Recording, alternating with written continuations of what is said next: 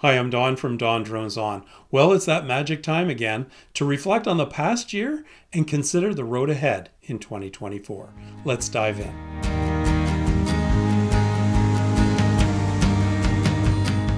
So many great things happened in 2023. On the Drone Pilot Association of Canada side, our membership has more than doubled. And right now we're at 2,692 official members on the DPAC website. The DPAC Facebook group is exploding with over 6,800 members and growing fast.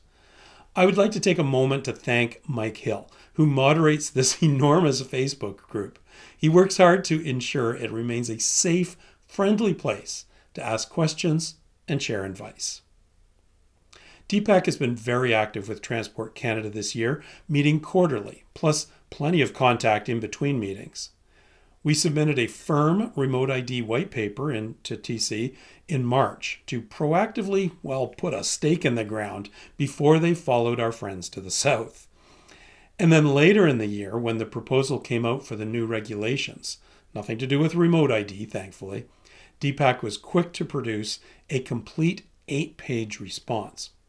But really, DPAC's biggest contribution to the droning community this year was the DPAC safety course. This course was originally suggested to Transport Canada as an alternative to their current basic exam.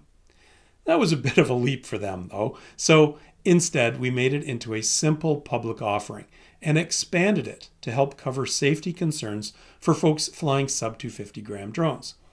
And the fact that it was also accepted as a recency activity was sort of a bonus. If you haven't yet earned your DPAC safety certificate, give it a shot. It's on the DPAC webpage under Resources. By the way, all of these DPAC achievements are collaborative endeavors. The DPAC safety course, for example, was led by Steve Bannister. The remote ID paper was driven by Steve Bogner, and I led the regulations position paper. Great team efforts. And something that didn't get much publicity, but was actually pretty huge. Nick Siemel was invited to speak on a panel at the annual Airline Pilot Association conference in Chicago. ALPA is the largest pilot union in the world, with over 11,000 Canadian pilots represented. Nick represented DPAC and provided insights into the safety of recreational droning on a panel that included reps from Transport Canada, Nav Canada, and Advanced Air Mobility. Way to go, Nick. Shifting away from DPAC, my app development partner Larry and I were busy with 2 new Drone Pilot Canada releases in 2023. The app is now bilingual, offers more flexibility for document storage and loading, and in the latest release you can edit and clone both flight plans and site surveys. Great new features, and upgrades like these come free with your one-time purchase of Drone Pilot Canada. Finally, I had a lot of fun with my DonDronesOn YouTube channel this year. Even though I get most of my views on drone regulations videos and stuff like that, I like to sneak in some cinematic videos from time to time. And I also covered several events in my local community of Tamworth and Erinsville. For me, these are the most fun and rewarding. And if you guys happen to enjoy them too, well, that's icing on the cake. Oh, and then there was also the hoopla around the Buttonville police drone crash and the TSB report that came out on that.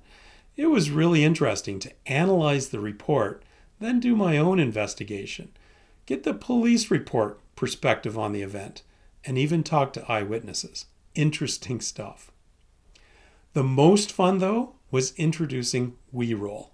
If you don't know what this is, it's a simple way to showcase amazing drone footage from you guys as B-roll at the beginning and end of my videos. The we is for us, the drone community. It's super fun to see the stuff you guys send me, and hopefully you feel good about seeing your footage getting some more exposure.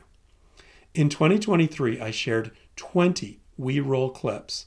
And if I'm really clever, I'll put a scrolling list of names right over there. Check out the link in the description below for details about how and what you can send me. It's simple and fun. WeRoll. B-roll with the spirit of we. And that's probably a great place to turn around and talk about 2024. I definitely want to see more We-Roll. Come on, I just need 30 seconds of awesome footage, and I know you have it.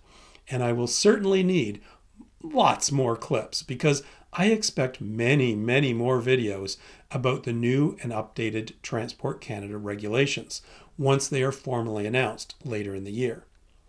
Lots of work to be done there to ensure everyone understands what the new rules are and what has changed in the old rules. Drone Pilot Canada users will see more new feature releases in 2024 as well.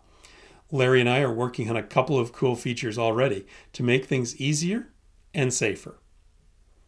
On the DPAC side of things, the steering committee discussed our 2024 plans a couple of weeks ago. Obviously, we'll be maintaining our core business of working with Transport Canada to nudge the regulations and exams towards a more reasonable and safe set of practices. And we'll continue to work with them to ensure topics like protocols near airports, aviation radio use, and flying over national parks are clear, well documented, and sensible. Also, we hope to have DPAC representatives on any new Transport Canada subcommittees that get set up, like CANADAC. From a drone community perspective, we're planning to repeat the DPAC Fly Day around Canada Day, probably the Saturday before. The idea that everyone fly their drone or RC aircraft on that day in a public awareness demonstration of how safe drones really are. In addition, we're hoping to promote more local events through the warmer months. We've had a couple of what we call drone discovery days in Kingston, where drone pilots can get together for some team fun, but the public is also invited to see what drone flying is all about. Kind of a neat idea. Stay tuned for more details. Another thing we're contemplating is the whole issue of municipal bylaws, flying in city parks and stuff like that. We have a number of ideas and certainly would welcome everyone's thoughts and contributions here. First, we would like to develop a crowdsourced index of municipal bylaws so it's easier for people to find them and understand them. Secondly, we could crowdsource geodata for park boundaries and other no-fly zones. And maybe even more useful would be a crowdsourced list of drone-friendly places. Wouldn't that be handy? Finally, we'd like to prepare a template for people to use to help approach local municipal governments to actually change their bylaws to be more drone-friendly, starting with some education and how the TC regulations already work to ensure the safety of bystanders. This will be a lot of work, so if you're interested in rolling up your sleeves and helping to tackle some of this, let me know. And we're launching a newsletter to help you to be more aware of DPAC activities, drone news, and important updates. Jean Lamoureux is heading up the newsletter. To sign up, simply hit the Join button on the DPAC website and you'll be added to the distribution list. Lastly, we're going to take another crack at the insurance nut. How to get reasonable group insurance rates for recreational and small commercial drone and RC aircraft folks. Again, if you want to help here, let me know. So there we have it. Lots of great progress in 2023 and a challenging year ahead of us for 2024. And as many of you know, there is nothing I like better than a challenge. Just please don't ever dare me. You just never know what might happen. Anyways, safe and happy flying in the new year. Now let's enjoy some of that cool We-Roll I mentioned.